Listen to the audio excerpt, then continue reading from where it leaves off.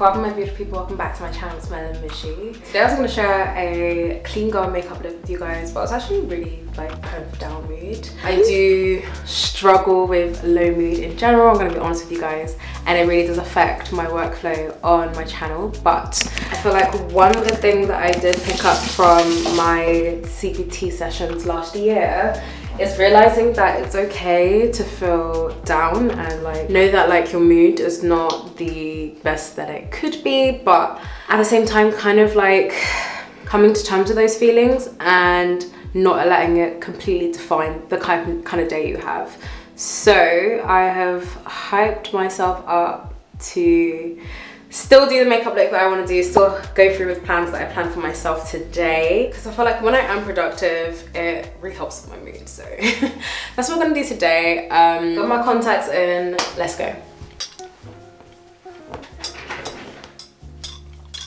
Quick skin update. When I say my skin has been flaring up, I think it's just the British weather. One day you think it's gonna be warm and then the next moment it's raining. I've actually been using a cream that my dermatologist recommended to me. Don't get me wrong, I'm all for like your natural skincare, like clean beauty. However, sometimes you just need like a medicated punch to get ish back in order, right? So this is Pro Topic. I've probably been using it for the last 8 months. It's a non-steroid cream that makes your flare-ups disappear in 2 days.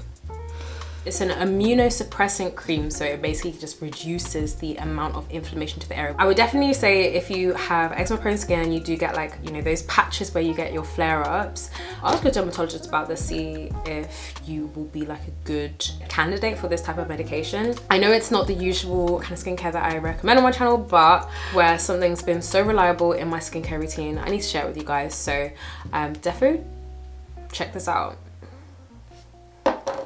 If you guys follow my Instagram, you know a while ago I picked up this cream, Overnight Glow Dark Spot Sleeping Cream from Ren Skincare. From TK Maxx, I think it was like £24. Usually retails for, I want to say 35. I might be chatting crap.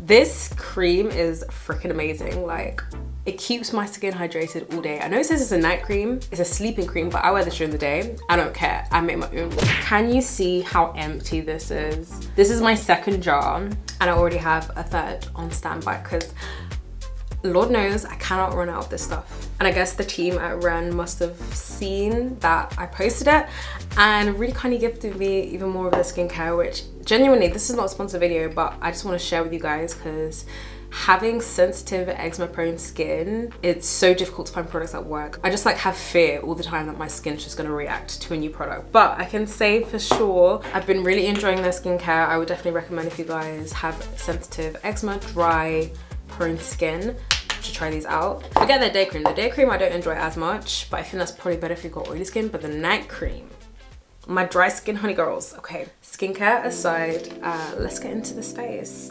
So I'm gonna prep my skin. Fenty Beauty Pro Filt'r Soft Silk, the hydrating one. You do not have to buy this primer though, by all means. I actually tried this hydrating primer through Kink, the MUA. It's like the dupe of the Milk Hydro Grip, I think, but it felt amazing, like honestly. I'm just gonna go in with a kind of neutralizing concealer. So this is NARS Cream Concealer, Radiant Cream Concealer in Cacao.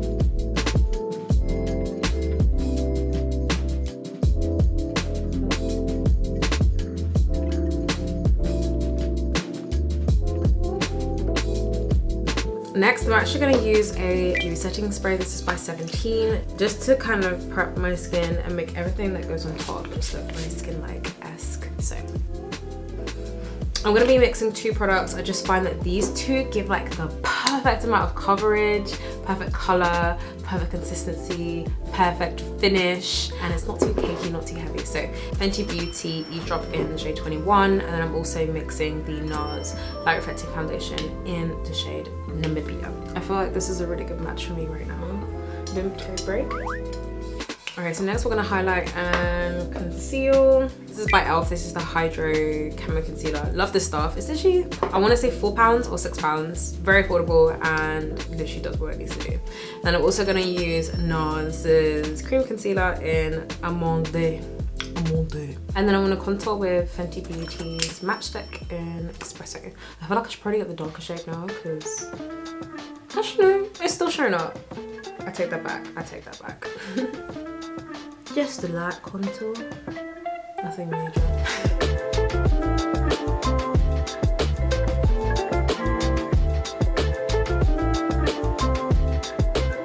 You see the base?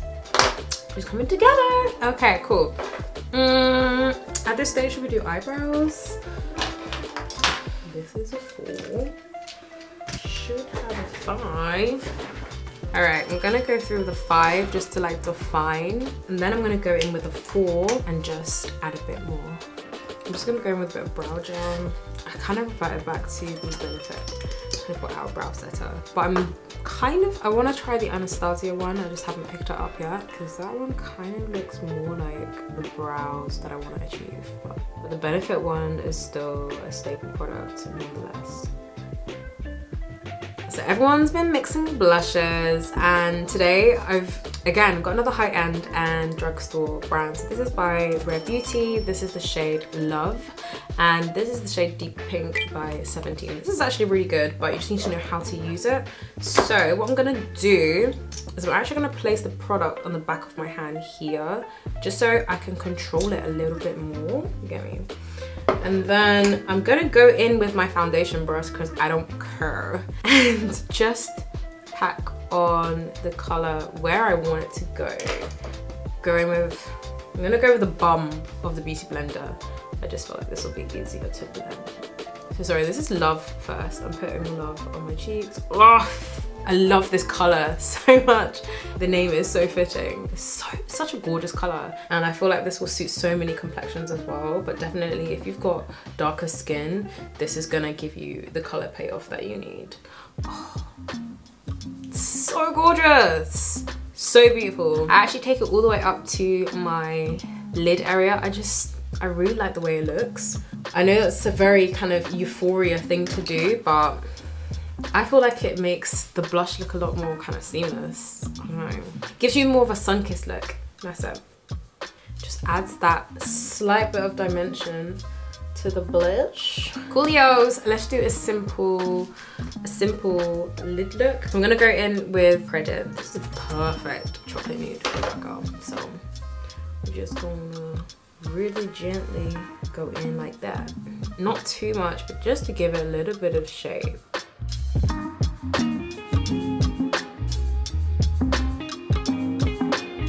Just to open up the eyes a little bit, we're going to use the MAC Studio Chromographic Pencil Crayon Multi-Usage in NW35, just on the bottom. Just gives you a little bit more of an awake look. Set my under eye in place, probably the middle of my nose as well, because that does get shiny. Gonna set everything in place, so let's use the Charlotte Tilbury Airbrush Flawless Setting Spray. Yes, this is worth the hype, okay? I'm gonna do Neva Tang's lip liner in collaboration with Dose of Colors, I believe. I did a whole video on that a while back, so if you guys wanna watch that, I will link it here. And then I'm gonna go around with Morphe's Trendsetter just to warm up the liner a little bit. And I kind of go across the whole of my top lip with this one. I'm gonna go in with the NYX Soft Matte Lip Cream in the color London. Just in the middle of my lips here.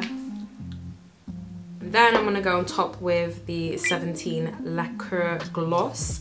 This is in the color Coral. Love this color, it's actually so pretty.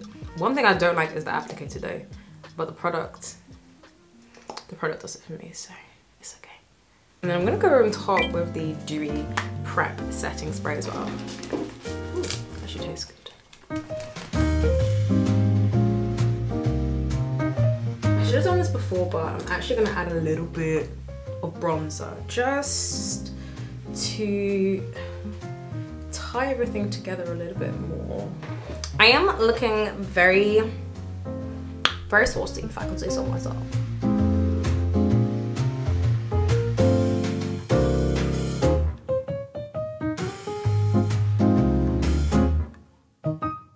This is my take on the clean girl makeup. I hope you enjoyed this tutorial.